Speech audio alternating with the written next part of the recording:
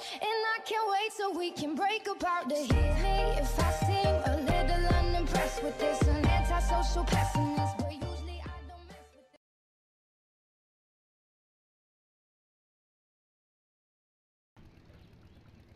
Hey guys, Mankind here, bringing you episode 5 of my Trade Skill Master tutorial. In this video I'm going to be showing you guys how to use custom price sources and how to create them.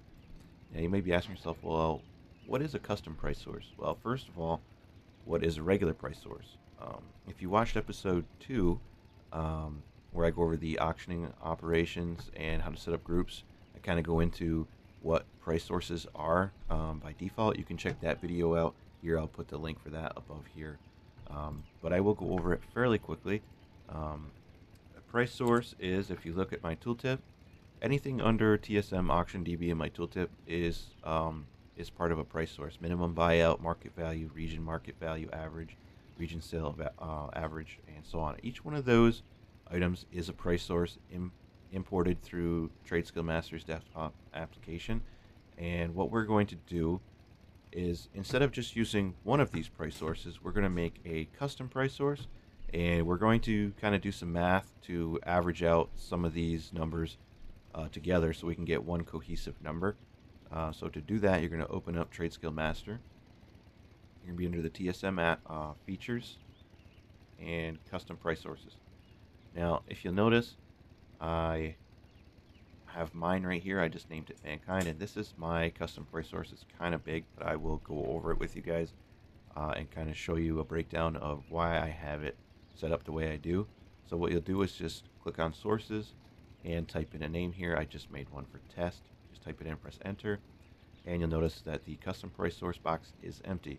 Now you will see that when you do click on this box, you get this little window to come up, and there is some information here that'll kind of help you as far as examples of what you can use to make your custom price source. And there's also a link on their website where they have a kind of a breakdown of a lot of this stuff. But I'm going to go right into it and show you.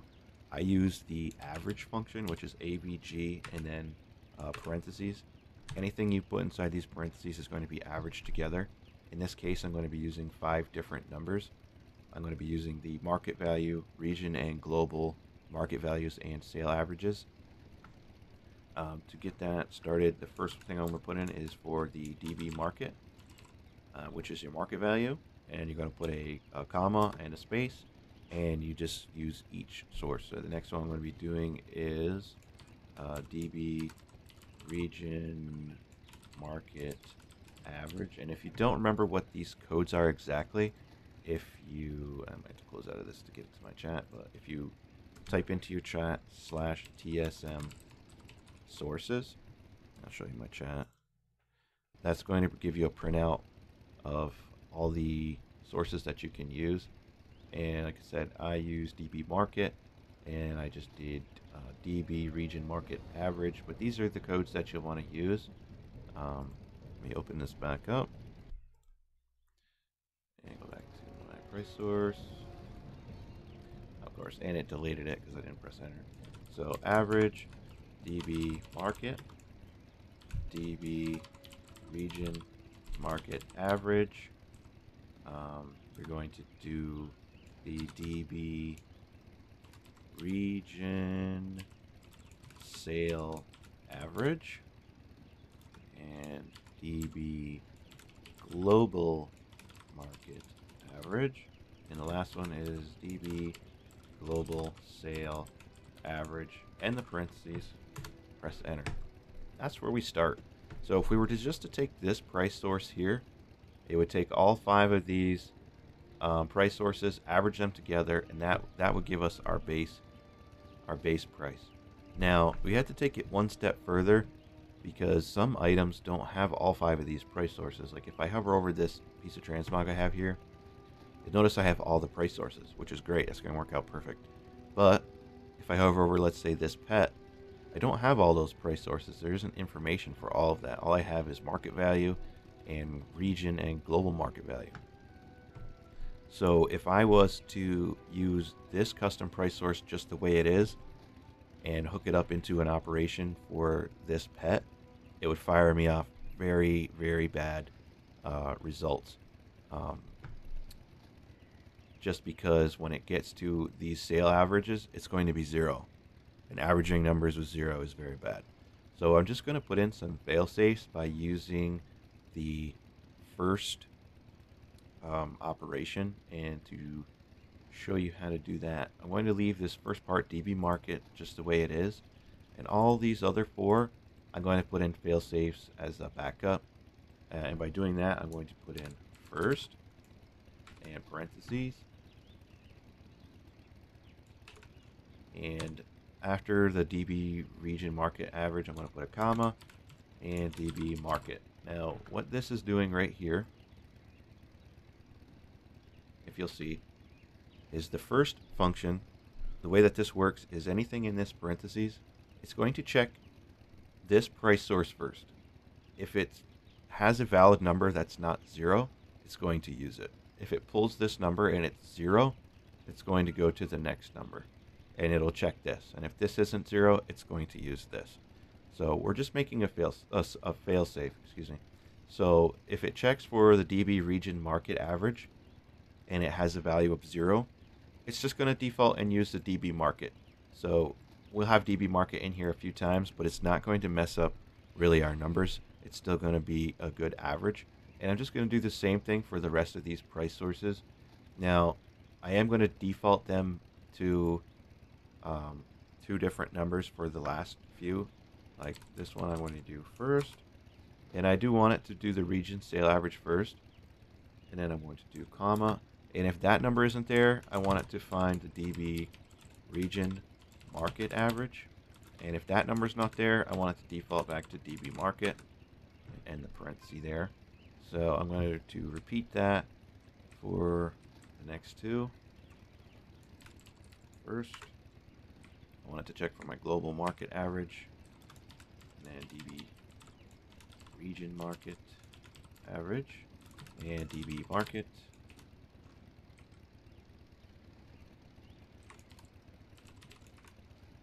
And next one, and the last one actually, DB global sale average, DB region market average, and DB market. It's kind of a lot of information, but there. Now, we're almost done. We've taken just our small code and we've made it a little bit bigger.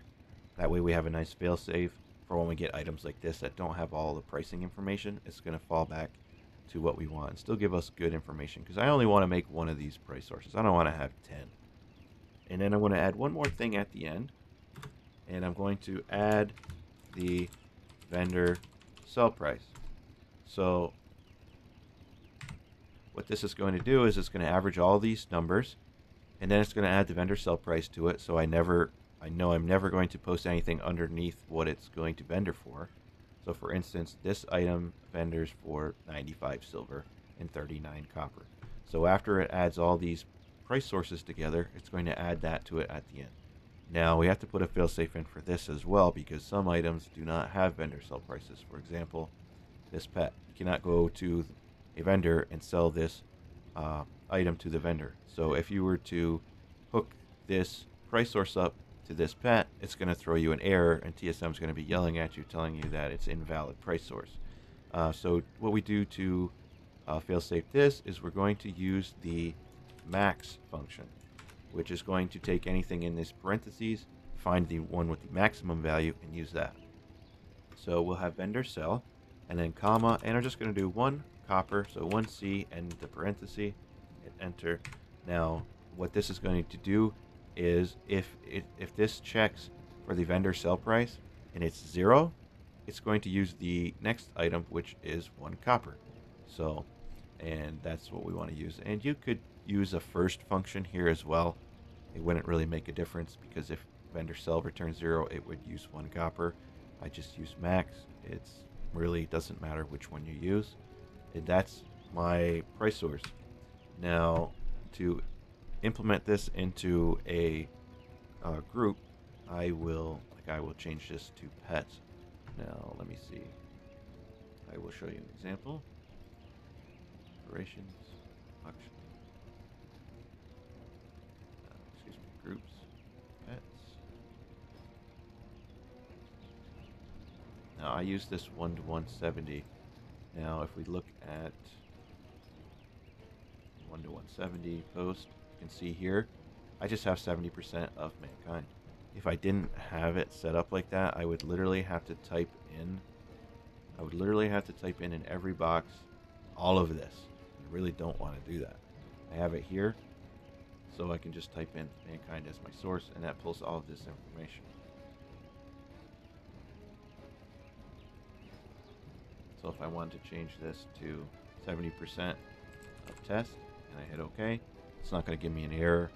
It's still going to pull up the same numbers as before. Change this to 40%.